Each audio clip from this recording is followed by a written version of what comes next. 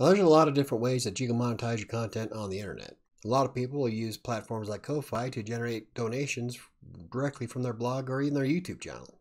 Well, I'm Michael with WriterSanctuary, and today we're going to be looking at Ko-Fi and whether it's a good system to use.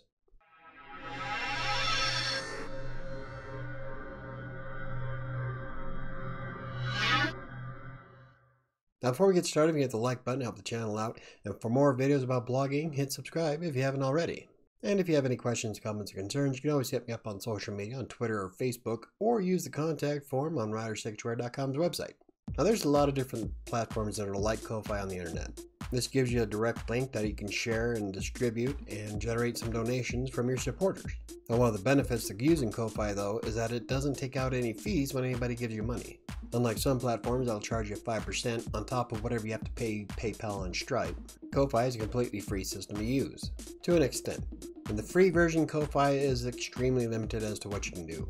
I mean, it's a good way to get started, but you're not going to be able to add things like your Google Analytics or open up a shop. Well, you can open up a shop, but you're also going to be paying 5% of the fees of anything you sell. In fact, that is the only fee that Ko-Fi charges is on the free account in the shop. But all the other bells and whistles for Ko-Fi are locked behind the $6 a month paywall.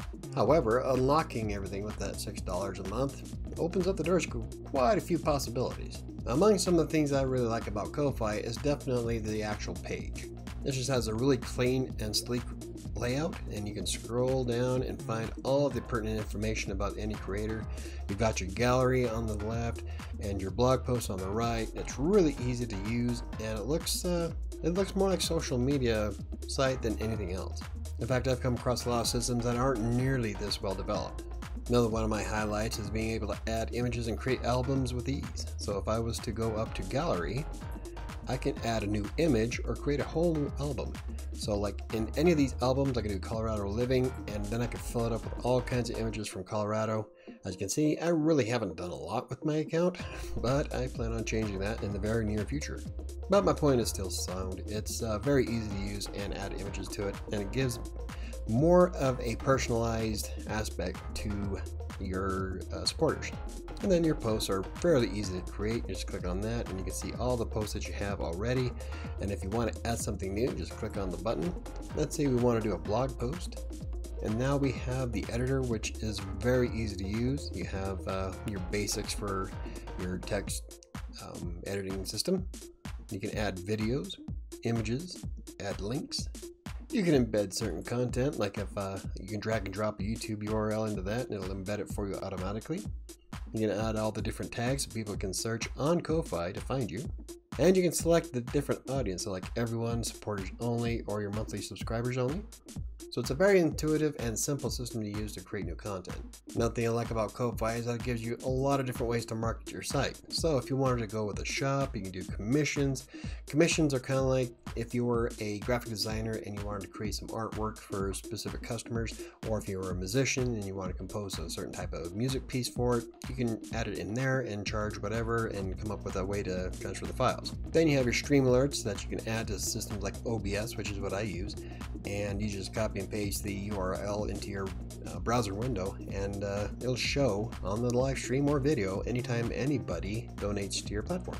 And then you have a slew of buttons and widgets here that you can add. So you got the Ko-Fi button, which is fairly easy to use. You just design it however you want, copy and paste the code into your website.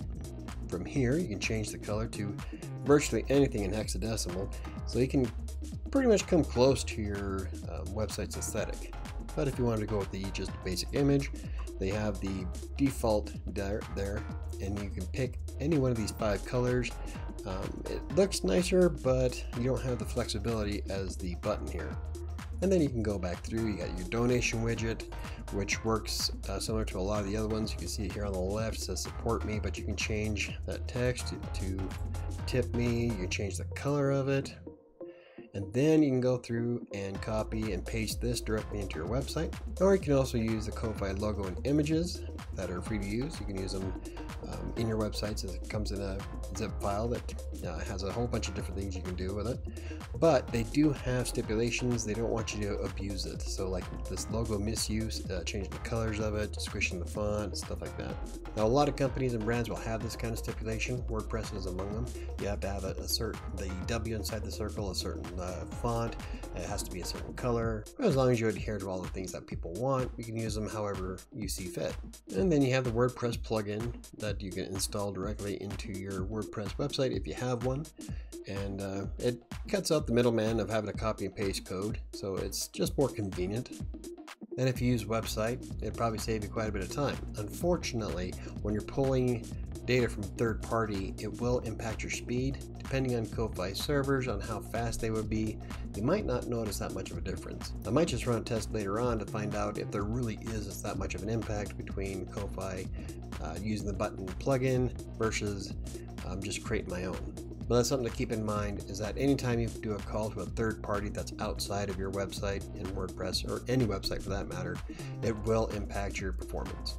How much of an impact it makes completely depends on your web host server, who you're pulling the information from, and the layout and programming of your website. There's a lot of things that go into it. At any rate, Ko-Fi does bring a lot of the cool things that you would expect out of a donation platform. I especially like the image gallery, and the editor for the posts is really sleek, and I like how it runs and works out. Not sure if I'll ever use the shop because I really don't sell anything. I might sell some ebooks later on through it just to see, but you never know. The commissions part is pretty cool for anybody who's creative and wants to do some commissional work. It's always good to diversify. So what about the $6 a month fee? So that is much higher than a lot of other systems that are out there. Like there's some out there that don't have a monthly fee, but they charge 5% on top of every transaction. So compared to those kind of platforms, you would have to have at least 40 donations every month in order to make up that $6 a month fee. Now the thing that shines though is that anytime you grow beyond that and you get many more subscribers, I'm talking like in the hundreds and thousands, then Ko-Fi is incredibly cheaper than anybody else that is out there. Most platforms base everything off of their percentage fees on everything you collect. That's out of a whole. Ko-Fi is just $6. So when you're comparing it with Patreon or Buy Me a Coffee, once you hit more than 1,000 subscribers, you're going to be saving hundreds of dollars every month. You just got to get your Ko-Fi account up to that point. And that comes up to marketing, which I don't do a lot of. I'm sure a lot of people out there do. So there you have it. That's Ko-Fi. I haven't really got a donation out of it yet, but I do like the layout of the system. I've actually talked to the developers directly. Really nice guys, and I've seen a lot of people on YouTube especially use Ko-Fi on their videos. But I really like the layout of the entire site. It's sleek and nice, and I'm going to play around with it some more. So what's your favorite method to monetize your content? The internet is full of different ways you can monetize. You just got to find the best ones that work for you. Not everything has to center around AdSense, and really in the grand scheme of things, AdSense really doesn't pay a lot.